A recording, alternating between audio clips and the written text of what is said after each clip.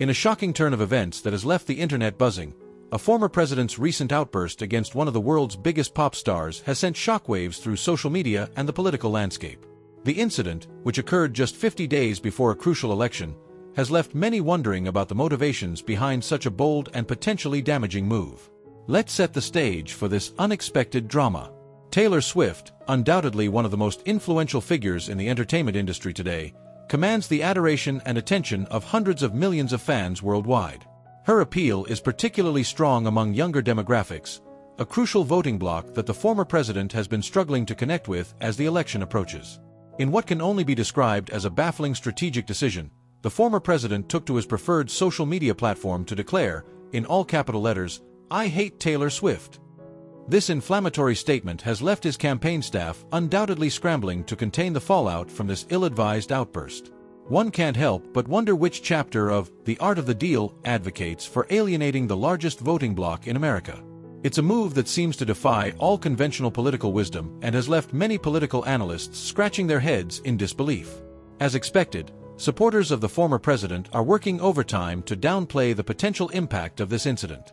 One particularly misguided attempt at damage control came in the form of a social media post suggesting that Swift's fans would forget all about this controversy once they realized they couldn't vote from their phones and would have to wait in line at polling stations. This ill-conceived attempt at deflection was swiftly, pun intended, shot down by one of the singer's devoted fans.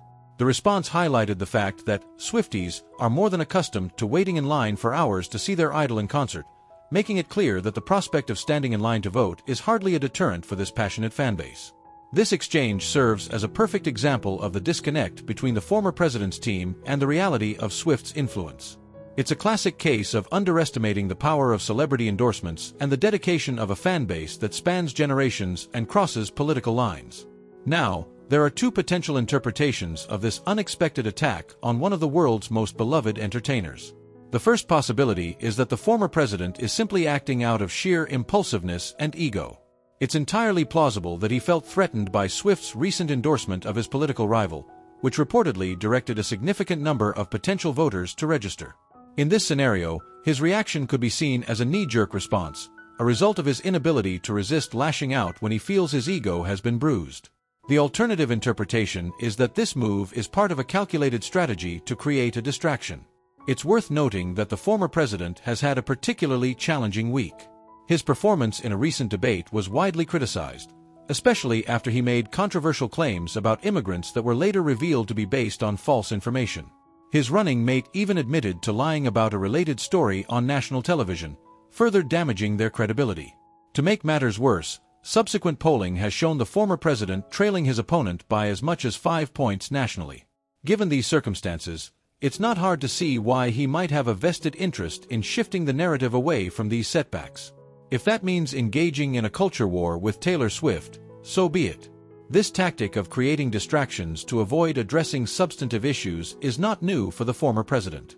As one political commentator noted, his antics are often designed to divert attention from his failing record. Rather than addressing his poor debate performance, the loss of manufacturing jobs during his tenure, his tax cuts that primarily benefited the wealthy, or his role in undermining reproductive rights, he prefers to create new controversies. His aim appears to be keeping the media and public focused on sensational and outrageous claims, like his recent accusations about immigrants and pets, rather than discussing his actual record and policy positions. This strategy of deflection and distraction has been a hallmark of his political career, and it seems he's doubling down on it as the election approaches. The former president's recent social media posts, where he bizarrely brought up cats, dogs, and geese, seem to indicate that he's attacking Taylor Swift as a last-ditch effort to stir up controversy before the election. It's a move straight out of his playbook.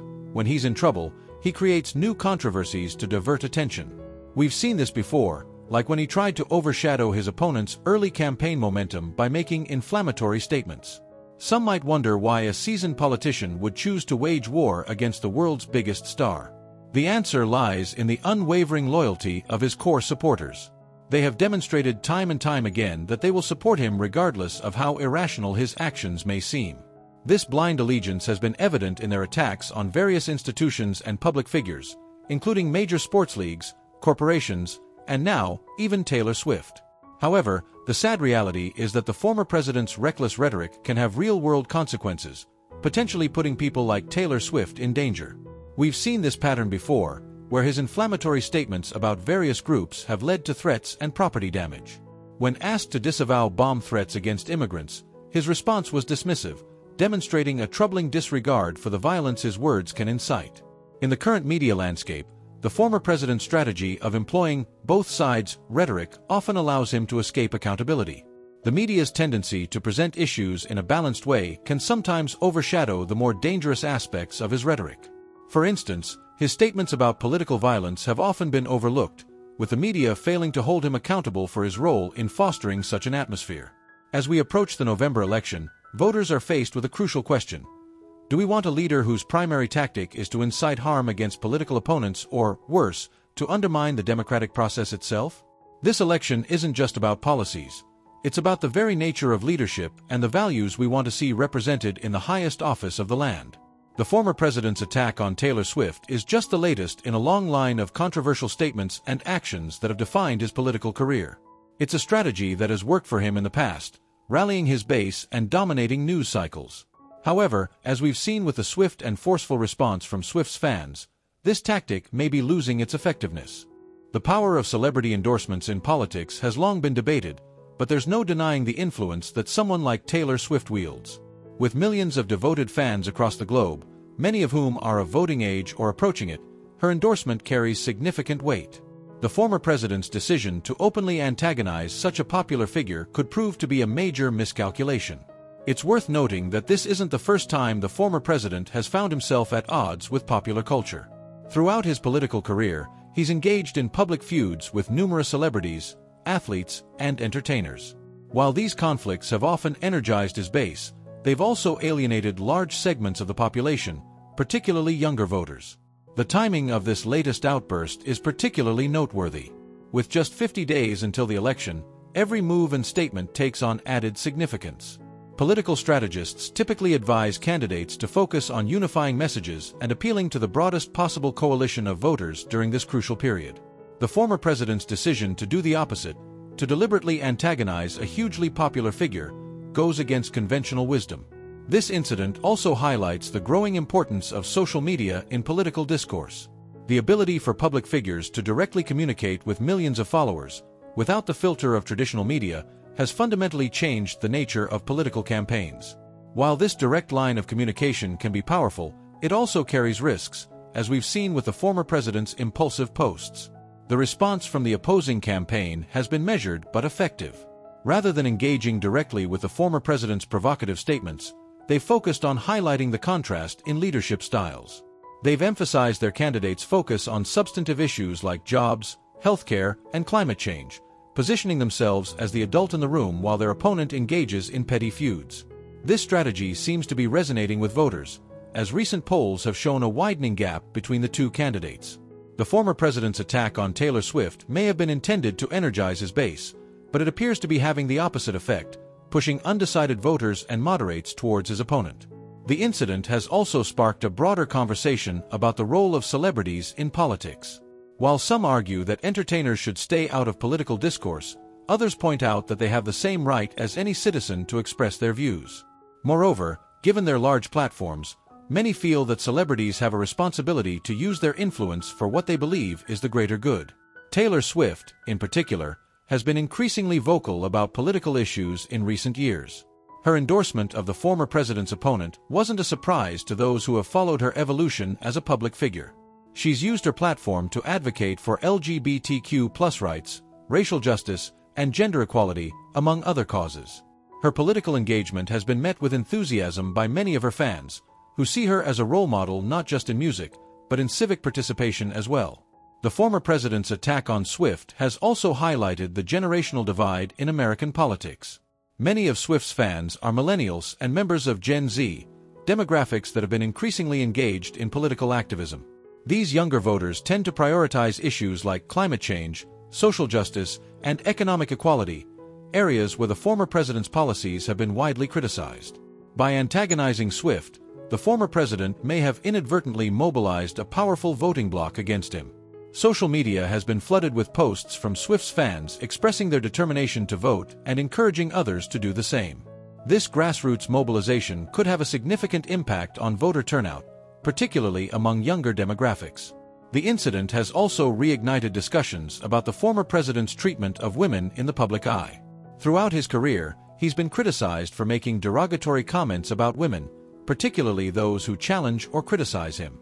His attack on Swift fits into this pattern, and it's likely to further damage his standing among female voters, a demographic he was already struggling with. As the election approaches, it's clear that this incident will be more than just a fleeting moment in the news cycle. It speaks to larger issues of leadership, civility in politics, and the power dynamics between political figures and cultural icons. The former president's willingness to engage in such public feuds raises questions about his temperament and fitness for office, issues that are likely to be at the forefront of voters' minds as they head to the polls. The response from the entertainment industry has been swift and largely unified in support of Swift. Many of her fellow artists have spoken out against the former president's comments, further amplifying the issue. This solidarity within the entertainment world could have far-reaching effects, potentially influencing the opinions of fans across various genres and demographics. It's important to note that this isn't just about one celebrity endorsement or one ill-advised tweet. It's about the broader implications for our political discourse and the values we prioritize in our leaders. The former president's attack on Swift is symptomatic of a larger pattern of behavior that has defined his political career, a willingness to attack and belittle anyone he perceives as a threat, regardless of the consequences. This incident also serves as a reminder of the power of popular culture in shaping political narratives. In an era where traditional news sources are often viewed with skepticism, celebrities and influencers can play a significant role in shaping public opinion. The former president's decision to pick a fight with one of the world's most popular entertainers could prove to be a critical misstep in his campaign strategy. As we move closer to Election Day, it's likely that this incident will continue to reverberate through the political landscape. The former president's supporters will no doubt attempt to downplay its significance, while his opponents will seize on it as further evidence of his unsuitability for office. Ultimately, it will be up to the voters to decide how much weight to give to this and other similar incidents when they cast their ballots. In conclusion, what started as a seemingly impulsive attack on a pop star has evolved into a significant moment in this election cycle. It's a testament to the unpredictable nature of modern politics, where a single social media post can shift the entire conversation. As we watch this story continue to unfold, it serves as a reminder of the high stakes in this election and the power that each of us holds as voters. The coming weeks will undoubtedly bring more twists and turns in this already tumultuous campaign. But one thing is clear: the intersection of politics, popular culture, and social media will continue to shape our political discourse in ways we're only beginning to understand. As voters, it's our responsibility to look beyond the noise and drama, to focus on the issues that truly matter, and to make our voices heard at the ballot box. In the end, this election isn't about feuds between politicians and pop stars. It's about the future of our nation and the values we want to see reflected in our leadership. As we approach November, let's remember that our power as citizens lies not in our ability to generate headlines, but in our right to vote and shape the direction of our country. As this extraordinary saga continues to unfold, it serves as a stark reminder of the volatile nature of modern political campaigns. The former president's attack on Taylor Swift has transcended mere celebrity gossip, becoming a lightning rod for broader discussions about leadership, civic engagement, and the power of popular culture in shaping political narratives. This incident has energized young voters, sparked debates about the role of celebrities in politics, and highlighted the stark contrasts between the candidates' approaches to leadership. It's a vivid illustration of how a single social media post can dramatically alter the course of a campaign, especially in the crucial final weeks before an election. As we approach November, voters are faced with a clear choice. On one side, a candidate who seems willing to engage in divisive rhetoric and public feuds, even at the risk of alienating large segments of the electorate. On the other, a candidate positioning themselves as a steady hand, focused on substantive issues and unity. Ultimately, this election will be decided not by Twitter feuds or celebrity endorsements, but by the collective will of the American people. It's a testament to the strength of our democratic system that, despite the noise and drama of campaign season, the power still rests with the voters. As we head to the polls, let's remember that our vote is our voice.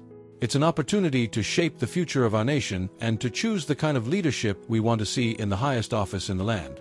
Whether you're a Swiftie, a political junkie, or just a concerned citizen, your vote matters. In the end, this election is about more than just two candidates or two parties. It's about the direction we want our country to take and the values we want to see reflected in our leadership.